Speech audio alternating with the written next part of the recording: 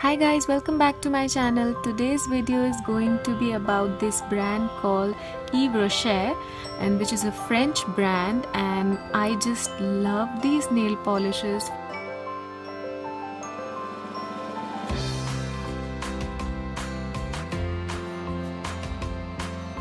Let me show you a swatch of this color, which is called eucalyptus.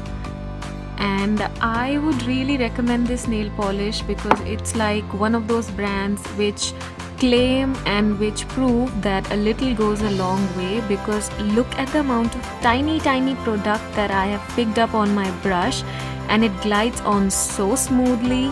I just love this nail polish, and also it lasts really long. So now I'm going to show you the swatch of Botanical. The shade's name is Botanical.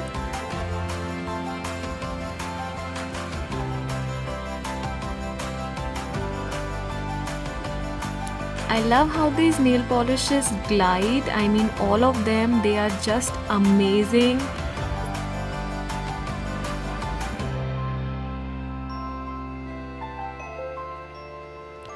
Now I'm going to swatch the shade called Menthe or Menta. I don't know how it's pronounced because it's a French name. All of these have French names except for the one, I guess, eucalyptus.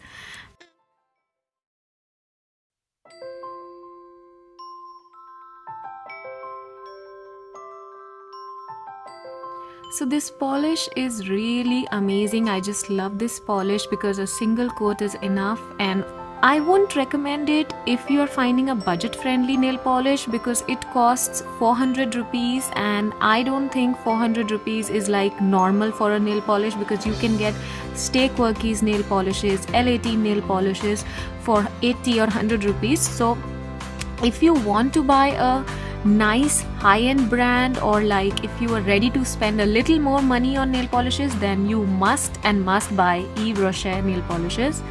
And if you're happy with the review, please give me a thumbs up. If you want me to review any other nail polish brand, please do tell me in the comment section below. I'll try and I'll review it.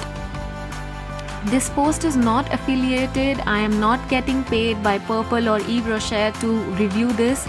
So this is completely my opinion. If I have some nail arts in which I have used these polishes, so I'll share that link too.